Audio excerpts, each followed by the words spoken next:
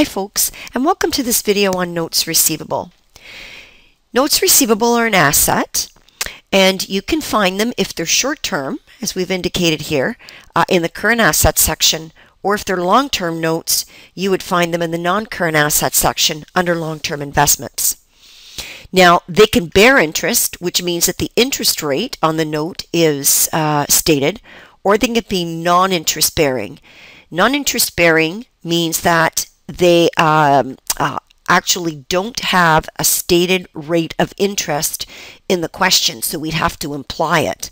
So again, it doesn't mean that these non-interest bearing notes have no interest or bear zero interest, and sometimes they are referred to as zero interest bearing notes. What it does mean is that the rate of interest is not stated on the face of the note. And that could be because they are not using a market rate. Sometimes notes that are made between two related parties. This is a common practice.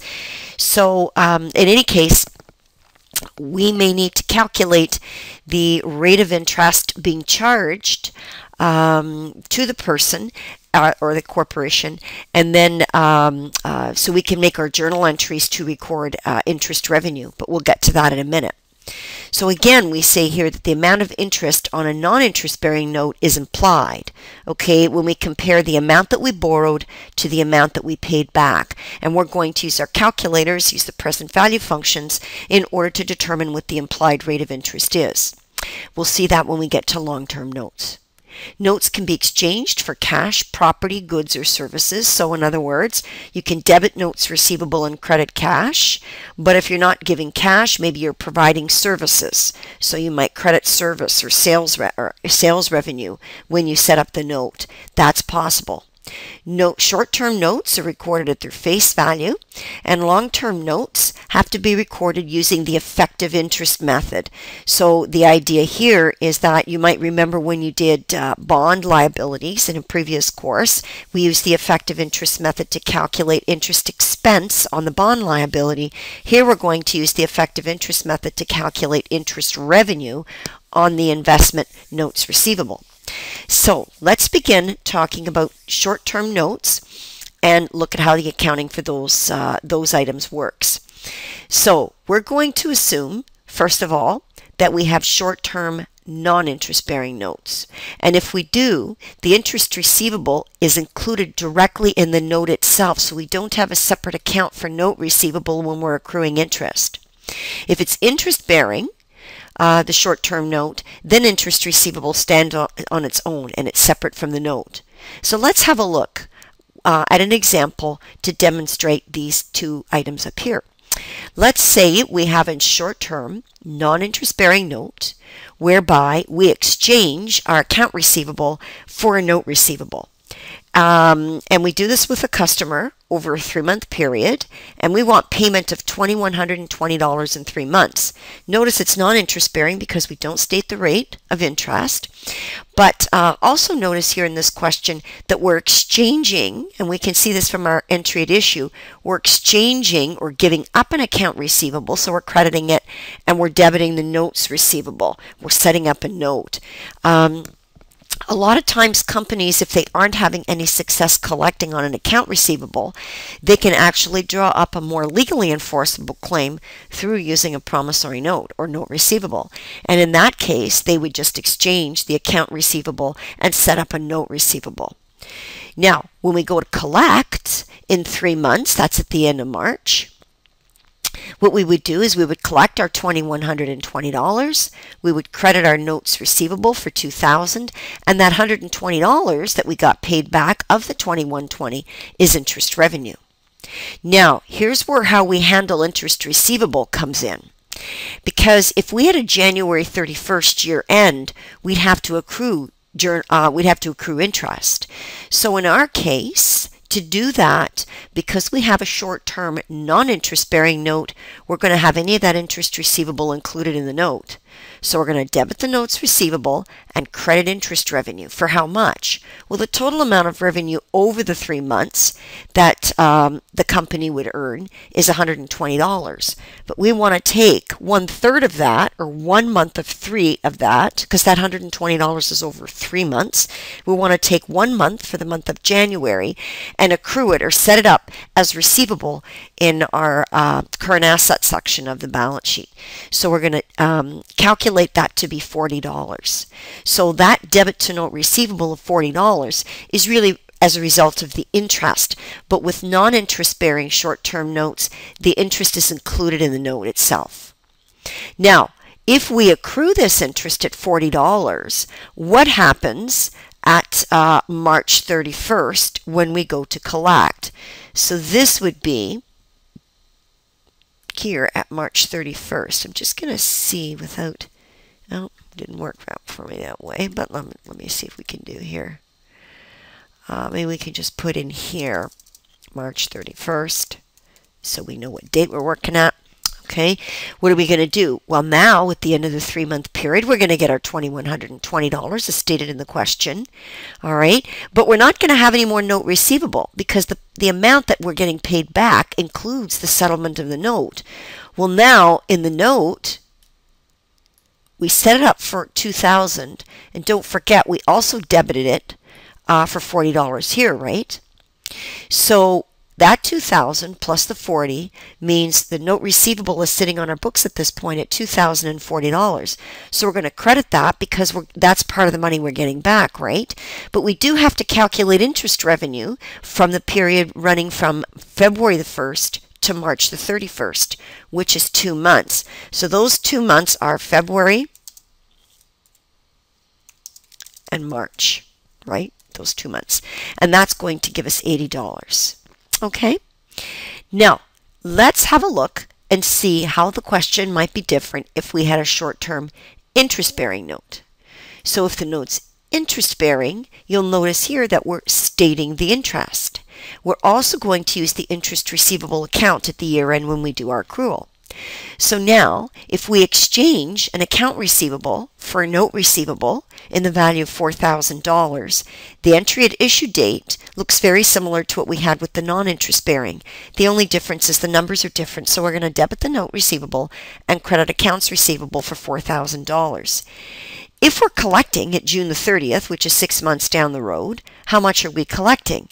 Well, we're collecting our $4,000 that we gave out, which was sitting in the note here, but we're also going to be collecting interest, right? So how much would your interest be? Well, we would calculate interest to be, and I'll just do it up here, 4,000 times 5% times 1/2. And the reason I'm multiplying it by a half is because that half is 6 months or a half a year. Don't forget your interest rate is always stated annually, and all we'll do is divide it by 2 or multiply it by a half to get it for 6 months, and that would give us $100. So we'd book interest revenue for $100. Now, how would your entry be different if we had a March 31st year end? Well, at March 31st, we would set up our interest receivable and our interest revenue. Again, because the rate is stated with short-term notes, what we do is we debit the interest receivable directly. And that's going to be January, February, and March, which is half of our 6-month period. Well, we know that interest for the entire 6-month period is $100. So for 3 months of 6, it's going to be $50. So you can take that to be $100 times 3/6, or 1/2, right? So now what happens at maturity when we collect? Well, again, we're going to get our $4,100, no problem. But don't forget, part of the $4,100 includes this interest receivable that we were waiting to collect. Well, now we've got it because it's part of this it's part of this $100 in here, right? But don't forget, we've also got to book interest revenue for the last 6-month period, or sorry, last 3 months of the 6-month period. So in other words, we made an entry to update the interest receivable and interest revenue to the end of March. But what about April to June? So this interest revenue here represents April to June. So if I can just do this,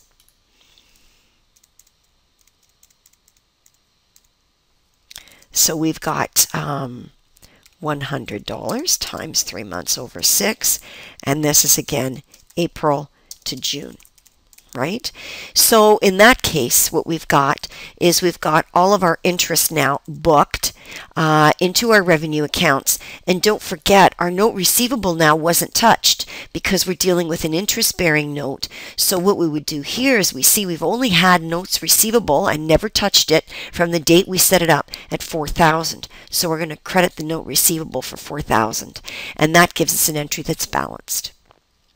Okay, now let's deal with long-term notes. They work differently because whether the note is interest-bearing or non-interest-bearing, all the interest receivable, any interest, is going to go into the note receivable itself. So we don't have an interest receivable account. So if we have any premium or discounts, and we're going to deal in our course with discount notes because they're the most popular, under IFRS, they require us to use the effective interest method. And you'll remember when we talked earlier about the notes, long-term notes, we did say that we use the effective interest method. So we're going to demonstrate how that works at this point.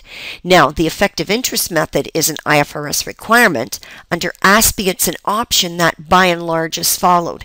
The other option with ASPE is to use straight line amortization for the note. And that's discussed very briefly in your text, but we will not be covering it in our course. We're going to cover the more familiar ways of handling interest, and that's through using the effective interest method. So let's have a look and see how long-term non-interest-bearing notes would work. So again, non-interest-bearing means that the rate of interest is implied. So in this case, we're going to have to figure out what the interest is. Why? Well, let's have a look. We have Glee issuing a 3-year non-interest-bearing note to a company called SAD, and the note is for $71,178. At the end of 3 years, Glee expects to get $100,000 back. So if you did the calculation, you would see that if we expect to get $100,000 back, and our note is for $71,178, we're going to have to take in over a 3-year period into interest revenue, $28,822. So that's what we'd have to take into interest revenue over 3 years. Not in any 1 year, but over a 3-year period. All right, that's what we would be taking in. So we're going to use what we did in your previous course when we did bonds. We're going to use an amortization table to tell us how we're taking in that $28,822 in over 3 years. And again, we'll be taking it into interest revenue, right? With bonds, we took it into interest expense. But this is a note. It's an asset. So we're going to be taking it into interest revenue. So the first thing we need to do in order to use the effective interest method, and under that method, we take the carrying value of the note and multiply it by the market rate of interest. We have to calculate I/Y, or your market rate. So we're going to use, using our calculator, we know our present value of the note is $71,178, and because we're paying that out, it's a credit to cash, I'm going to make it negative here by entering the plus minus. Over the 3-year period, we're not making any payments. We're going to make our payment right at the end, all right? And that payment, so we have a payment in the future of $100,000, and we've got 3 years to make that payment.